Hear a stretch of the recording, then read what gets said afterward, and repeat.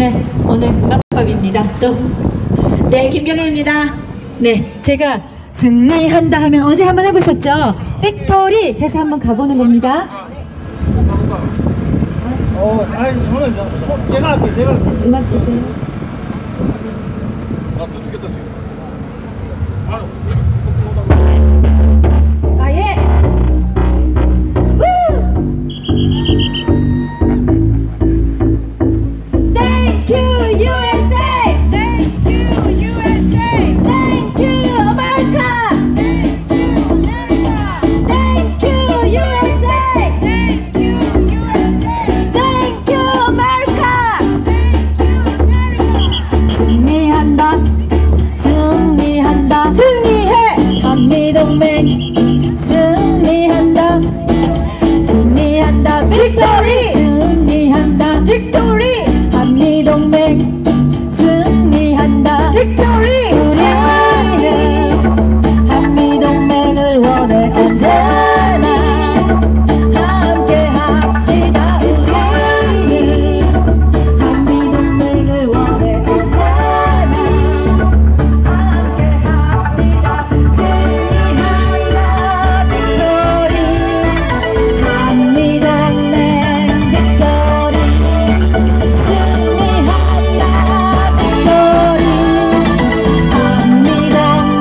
한미동맹 빅토리! 승리한다, 빅토리! 승리한다, 빅토리! 한미동맹 승리한다, 빅토리! 승리한다, 빅토리! 승리한다, 빅토리! 한미동맹 승리한다. Thank you, USA! Thank you, USA! Thank you, America! Thank you, America! Thank you, USA! Thank you, USA! Thank you, America! Thank you, America! 승리한다, 빅토리! 승리한다, 빅토리! 한미동맹 승리한다, 빅토리! 승리한다, 빅토리! 승리한다, 빅토리! 한미동맹 승리한다. 우리는 한미동맹을 원해 언제나 함께 합시다. 우리는 한미동맹을 원해 언제나 함께 합시다. 승리한다, 빅토리! 한미동맹 빅토리! 빅토리! 승리한다, 빅토리! 한미동맹 빅토리! 빅토리! 승리한다, 빅토리! 승리한다, 빅토리! 한미동맹 승리한다, 빅토리!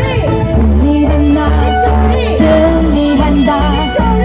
한미동맹 승리한다, 빅토리! 한미동맹 승리한다.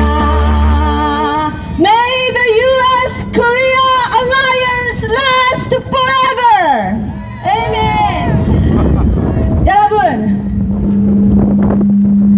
미국 주한미군 장군 여러분, 장병 여러분, 그리고 어제 한국으로 부임해 오신 로버트 에이브람스 사령관님께 우리는 뜨거운 환영과 감사를 보냅니다.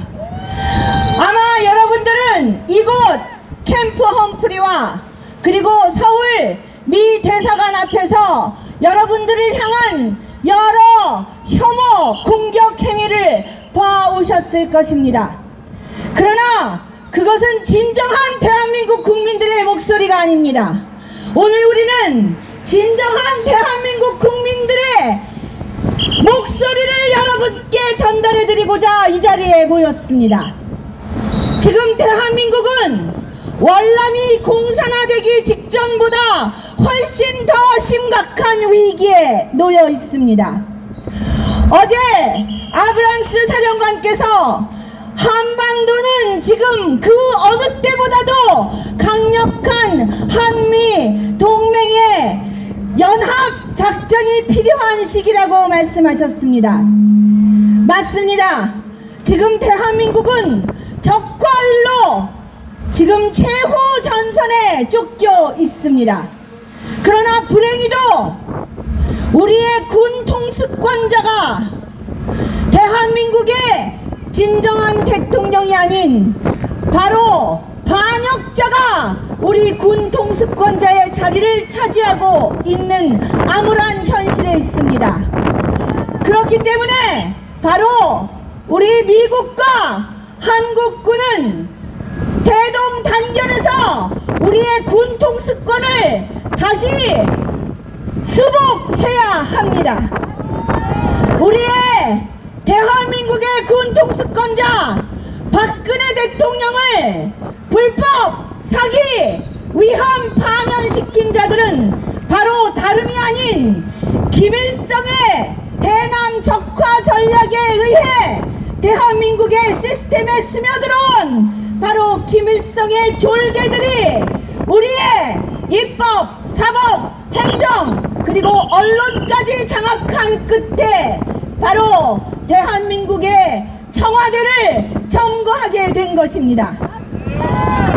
바로 그 전말을 국민들에게 알리고 있는 언론인 변희재까지 구속시켜서 국민들에게 귀, 눈을 모두 막아 진실을 알지 못하게 하고 있습니다. 전 국민이 지금 바로 이 반역 세력들에게 장악되어 그리고 반역 세력들의 거짓에 미혹되어 지금 대한민국의 현실을 깨닫지 못하고 있는 실정입니다. 오직 지금 최후 전선에서 자유민주주의 대한민국을 수호하기 위한 이 치열한 한반도의 전쟁에서 우리 미국과의 연합작전만이 대한민국을 자유민주주의 국가로 수호할 수 있고 이것은 곧 미국의 안녕과 전 세계의 안녕의 중요한 핵심이 될 것입니다. 반역자 문재인을 체포하라! 대한민국 대통령 박근혜 대통령을 청와대로 복귀하라! 한미동맹 강화하라! Thank you, the U.S. forces of Korea and the commander Robert Abrams. Thank you for your friendship and alliance that helped the Republic of Korea for the last almost 70 years. Without your help, we could not have obtained this prosperity. But now, Korea is in danger. The crisis the Republic of Korea is now having is even worse than it was when Vietnam was taken over by the communists. As the Commander Abraham said yesterday, now is the time the United States and the Republic of Korea should fight together in alliance stronger than ever. However, unfortunately, the Commander-in-Chief of Republic Korea is now in prison. It all started by the Kim Il-sung's strategy for communization of South Korea. Kim Il-sung realized after the Korean War that as long as there is a strong alliance between the Republic of Korea and the United States, it is not possible for them to take over the Republic of Korea. And that is why Kim Il-sung planted his people under the system of the liberal democratic system of Republic of Korea. Now, so-called Kim Il-sung kids have grown and permeated into our system, and they took complete control of our legislative justice administration and the media. and the whole nation were deceived by their conceits. And now our president, the commander-in-chief of the Republic of Korea, is in prison as the prisoner of war. And the journalist who has been letting know the whole world the truth about the president and the truth about the Korean situation. Now the U.S. and the Republic of Korea should fight together to reveal the truth that what is really happening in Korean Peninsula. Our U.S. forces in Korea and the ambassador from United States and Commander Abrams, you would have seen the nasty hostility toward you here at Camp Humphrey and also at the U.S. Embassy in Seoul. But those are not the true Korean people. Here we are today. We are here today to deliver to you the true voice and true face of the Republic of Korean people. Please listen to us. Please listen to our desperate cry that we are just a small group of people who are awake and who know the whole truth about the Korean political situation, and we are fighting against the communists. And now it is the time that we should realize who's our enemies and who's our allies. Let's fight together against the communists. Let's fight together against the Kim